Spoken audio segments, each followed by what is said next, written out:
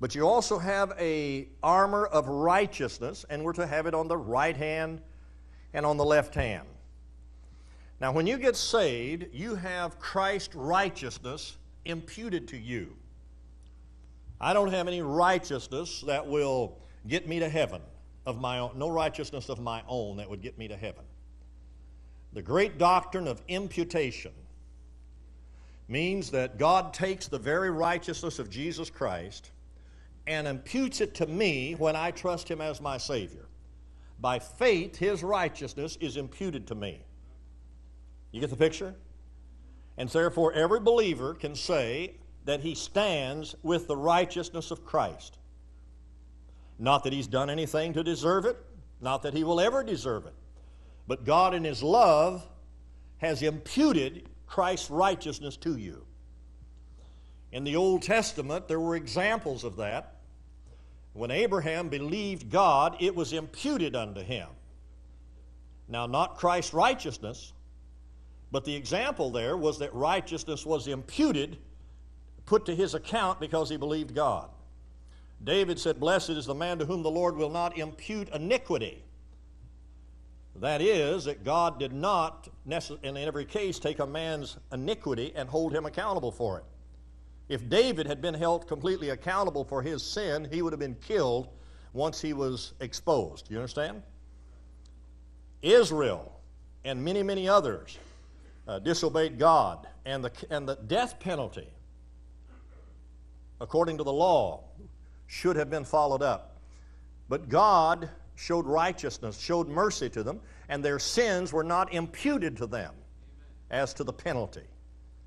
Now, I know David had a penalty. I know what it was. But he didn't have the penalty the law called for. And what about Solomon?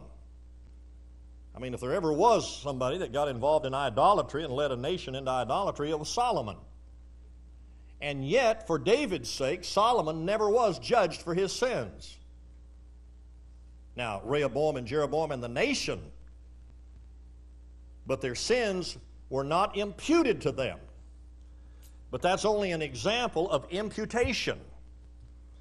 And so the Lord took my sins and imputed them to Christ when Christ was on Calvary. He wasn't dying for his sins. He didn't have any. He had absolutely no sins. He had no reason to die on his own, of his own doings. But your sins were imputed to him. And you and I have no righteousness except his imputed righteousness. And it's been put to your account when you trust Jesus as your Savior. And by the way, that's why a man must trust Christ as his Savior if he's ever going to heaven. You cannot be saved without his righteousness. It's impossible. Absolutely impossible.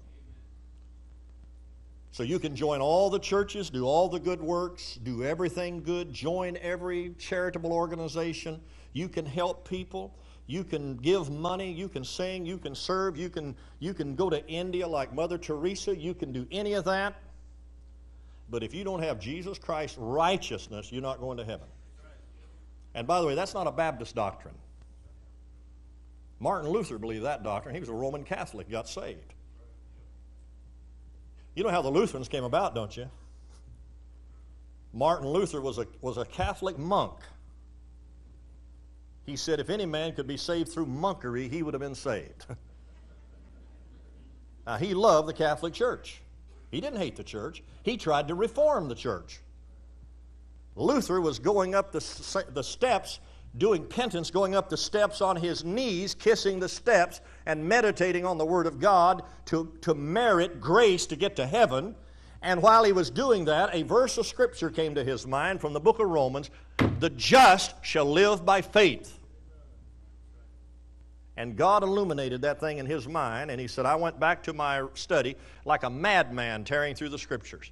And God began to open it up, that a man is saved by faith and not by works. And that's how the Lutheran Church got started, from a Roman Catholic monk. See? So, we don't want folks blaming the Baptists for the doctrine of imputation and justification by faith, right? But we believe it. And so righteousness has been imputed to you. And that's enough to shout about. That's enough to rejoice about. Amen. When you understand these wonderful truths, that you're standing before Him as perfect, and it's not because of anything you've done. It's because of His grace. And so we're to put on, you'll notice, this armor of righteousness. But notice it's something that we're to put on. Therefore, listen carefully, it's not the imputed righteousness that I can put on. But this must be a righteous behavior, I think. I think it's talking about a righteousness in our behavior. It means to live right.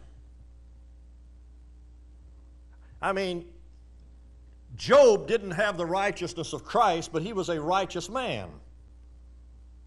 You do know that, don't you? Why, he was called righteous. Noah was a righteous man. In fact, I'll just really throw you a curve. Did you know Lot was a righteous man? Most folks didn't know it. But he's called, the book of Hebrews says, that righteous man vexed his righteous soul with their unlawful deeds. So there is a righteousness of Christ that's imputed to every sinner who believes, and that is the imputed righteousness that saves us. But you have a responsibility as a Christian to work and live a righteous life. That's a life that's right. On the right hand and on the left hand. You understand why? It's called being honest. You know, not doing one thing here and have a shady hand over here. Being righteous. That's the armor of righteousness. And so the Christian is to have on the armor of light, and he's to have on the armor of righteousness. And then thirdly, he's to have on the armor of God. We read about it here in Ephesians chapter 6. It says, put on the whole armor of God. And by the way, when the word whole is used here, it's talking about the complete and the entire thing. And it's for warfare, and it's also for defense and offense. And God provides this armor. And you'll notice down in verse 14, it's called the girdle of truth. That would be the armor of light, wouldn't it? It's called the truth. The truth, the armor of truth. Look at verse 14 again. It says the breastplate of righteousness, having righteousness on the right hand and on the left hand. So it's one thing to have the imputed righteousness of Christ, but it's another thing that a Christian is to put on something in his Christian life, in his daily life. You'll notice he's to put on gospel shoes in verse 15. Now, evidently, that is taking the gospel, witnessing, missionary work, evangelistic work, soul winning, telling people about Christ. And you'll notice in verse 16, the first part of it is called the shield of faith. Faith is a victory. And it's a shield. And this shield, of course, shields come in all sizes, as we've said. And the reason for that is so that they can be used where they ought to be used. And you notice with that shield of faith, you can quench all the fiery darts of the devil. The shield of faith will take care of the devil's attacks. Verse 17, it's a helmet of salvation. Now, that may be having the assurance of salvation. I don't know. It may just be meditating on the great doctrines of salvation, but whatever it is, it protects the mind. You get the picture? And it's something you put on, and it's something a Christian puts on. But you put on a helmet of salvation. And now notice in 17, the last part of verse 17, called the sword of the Spirit. And that sword of the Spirit is the Bible. It's called the Word of God. And I believe that's why it's so important for Christians to memorize Scripture. You either ought to memorize Scripture, or you ought to read the Bible so much you just automatically, it will automatically come to your mind. Dr. Ruckman told me, he says, I don't memorize Scripture. But he said, you name any subject and I can find it in 30 seconds in the Bible. I can find you the verse. Because he's read the book through 400 or 500 times, I guess.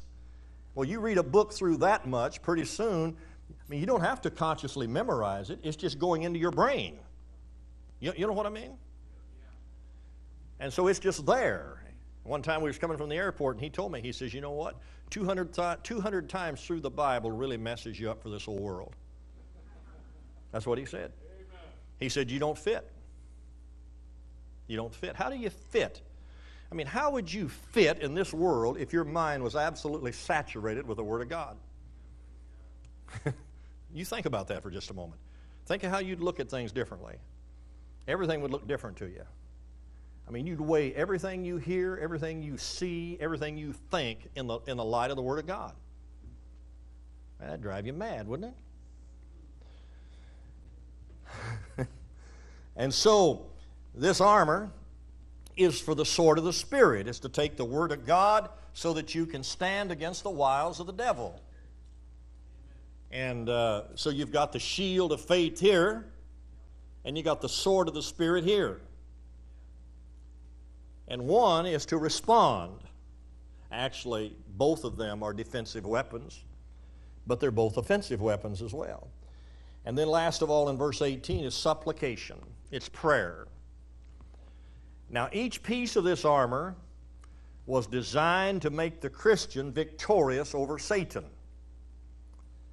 And it is provided, but it must be procured. It must be apprehended and put on by the child of God. It's something, as I said earlier, that we do.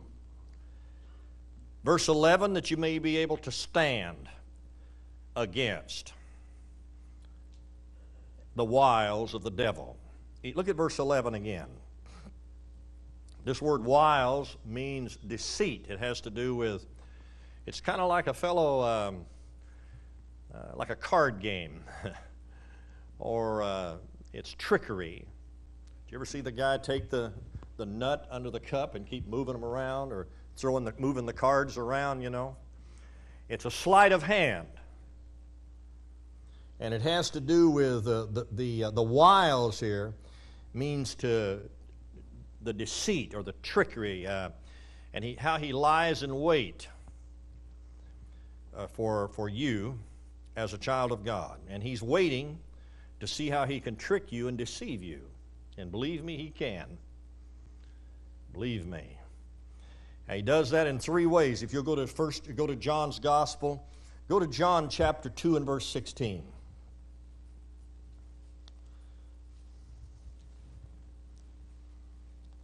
I think that's 1 John I want.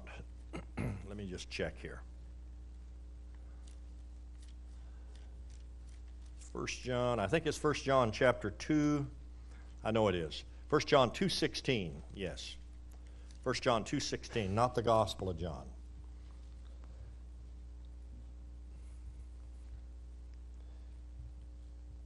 Is it for all that is in the world? Yeah.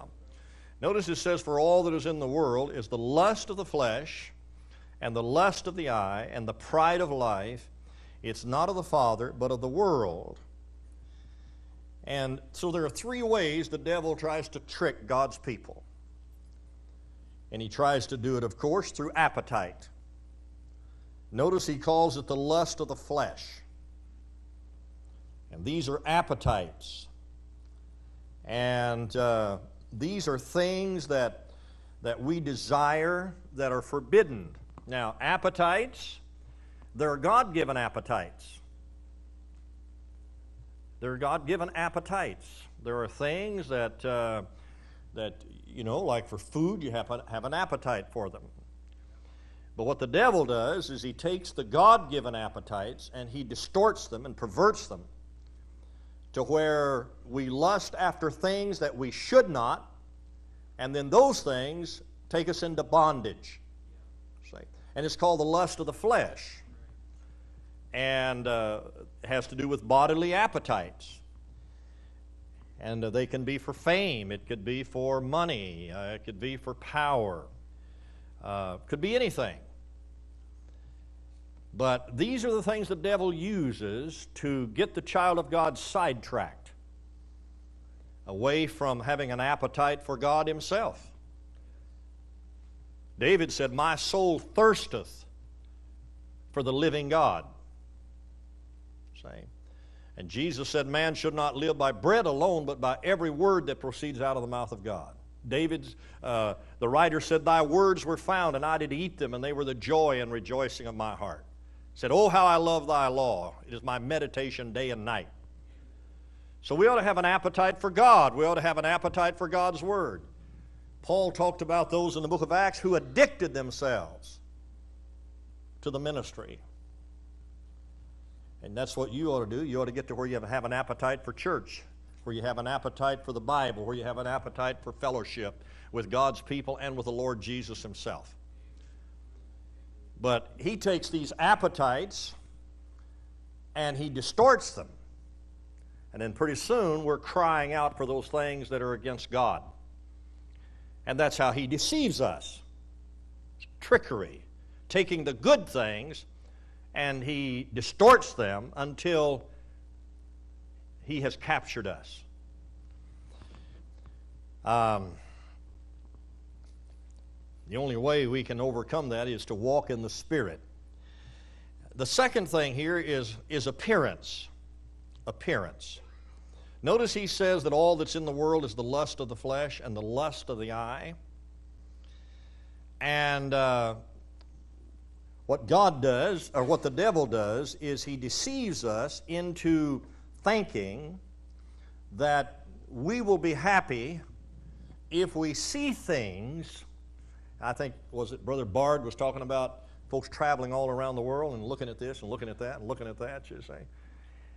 And it's, it worries me that when folks get to be senior citizens and they just want to go see the world, but they forget all about God. And they forget going to church. They don't go to church anymore. They don't have a church anymore, don't have any responsibility anymore. They're just going to go look at things. Say. Now, they're not bad things. They want to go see the world. Right? I mean, really, there are folks that way.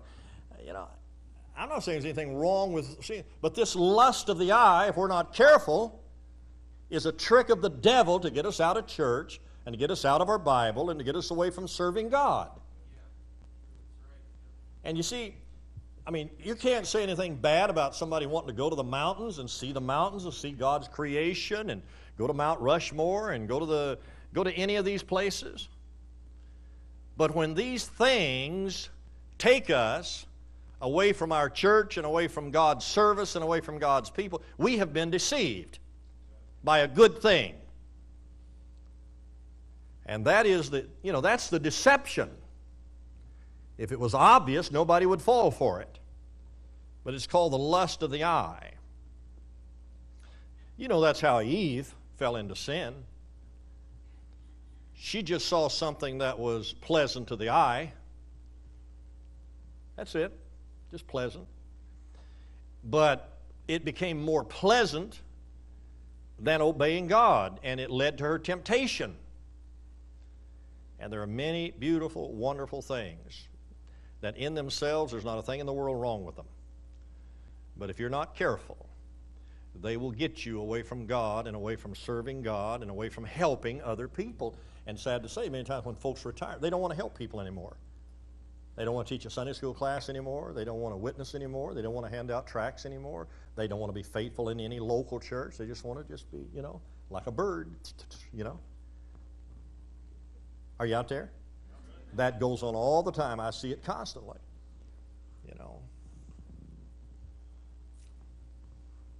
There's this lust of the eye. Now, certainly, if you remember Achan, how many of you know who Achan was? Okay, a few of you, okay. Well, you remember when Joshua brought the children of Israel across the Jordan, the first city they were to take was Jericho. And they took that city, and they took it without a fight. And so God told them, He says, now when you go in, you don't take any of the spoil for yourself and all that kind of stuff. And there was a fellow by the name of Achan. He said, I saw a goodly Babylonish garment, a wage of gold, and there was something else. I forget what it was. And he said, I saw it, I coveted it, and I took it. I saw it, I coveted it, and I took it. And he said, it's hid in my tent. And you know what happened to Mr. Achan and his family? So certainly there's the lust there. He saw this wage of gold, while there probably was tons of it, and then just a garment out of Babylon. But his lust of the flesh caused him to forget about God. And for a moment he thought that getting this was more important than obeying God. And we think that. We think that for the moment this is more important. And that's how the devil tricks us. We sacrifice tomorrow on the altar of today. David, if you remember David, one of the greatest kings that ever lived. And he was on a housetop. The houses were flat over there, and they had, they had flat houses, and sometimes they had bath houses up there, and sometimes there was chairs where people would sit and they would talk. And David saw a woman bathing, and he lusted after her, and he was king, and he said, I want her. And he took her, and he got her pregnant. And when the news got to him that she was pregnant, he sent messages to the general to see to it that Bathsheba's husband got killed. He thought he would cover his sin. He should have been in the battle himself. See? And but he lusted through his eye, and it led to his death, and led to the death of many of his children. Remember what got Lot into trouble? Well, here Lot was the nephew of Abraham. He had the greatest potential of any young man that ever lived. Why, he was with Abraham. And as long as he would have stayed under Abraham's shadow, he would have been blessed forever. But a little squabble came between their herdsmen, and Abraham said, look, we don't need to squabble about anything. You go to the right hand, I'll go to the left. You go to the left, I'll go to the right. You make the decision. And Lot looked toward Sodom, and it said it looked like the Garden of Eden. And he selfishly took the best. He coveted it, the lust of the eye. And he moved down there, and guess what he moved in next door to? A bunch of Sodomites. And that was the end of him, the end of his wife, and the end of his kids. And the end of that city, which ought to be a wake-up call to everybody. You understand? Don't kid yourself. Now, you may legislate something, but God hasn't legislated. God's already legislated it to hell. The third thing is the devil not only deceives us through his wiles of the lust of the flesh and the lust of the eye, but also through arrogance. Notice there in 1 John it says that it's all that's in the world is the lust of the flesh and the lust of the eye and the pride of life. The pride of life. And did you know what Eve, when it says that when she looked at this tree of life, she saw that it was to make one wise, that it was good for the sight, and desired to make one wise. In other words, she wanted to know something that she was forbidden to know. See? And God has set boundaries. There are some things that you should never know. Did you know that? There are things you should not know. Aren't there things you don't want your children to know? Aren't there things you wouldn't want your children to know? Well, there's things God doesn't want His children to know. He wants them to know by faith, if you eat this, you'll die. I mean, if a kid gets bit by a rattlesnake, they could die, right? Well, I guess you don't want them to get bitten, do you? You want them to know what the consequences will be, but you don't want them to know by experience. The devil says God's just trying to keep you in darkness. See, that's his trick. How can you know if you don't get your eyes open? For the God doth know in the day you eat, your eyes will be open. You see the lie? And think of all the people, and think of yourself, how many times you've had your eyes open to things that you wish you'd never had them open to. Right? Sure. We all have things we wish we'd have never seen, never heard. See? Because we're not any better off. In fact, we're worse off. And so, but pride says we have to investigate this. We have to know this. And so people want to know things that are forbidden. God says, no, you won't be better off if you know this. You'll be worse off. And the devil says, well, that's just a lie.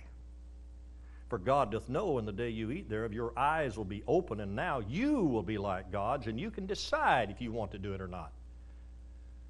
You get the picture? And that's the way he works. Dr. Harold Seitler said that the devil, the lust of the flesh takes over in our youth, the lust of the eye takes over in midlife, and the pride of life takes over when we're in old age. Now that may or may not be true. I find that they all take over at all the time, don't you? God provides the whole armor because the wiles of the devil. Let me just hurry up here in Ephesians chapter 2. If you'll go back to Ephesians chapter 6, not 2, but in Ephesians chapter 6, and look down about verse 12. You see, the truth is that we're in a wrestling match. Hey, Christian, did you ever wonder why the most spiritual thing you can do is the most difficult thing to do? Now think about it. You know it's really not difficult to come to church on Thursday night at 6 o'clock and eat supper. I really don't have to struggle with that at all. Now I know some of you, your schedule may interfere. But if your schedule was free at 6 o'clock, do you think it would be a real struggle to come down and sit down at a table and just enjoy all that food? That's really not a battle, is it? The battle comes later. But that's not a battle.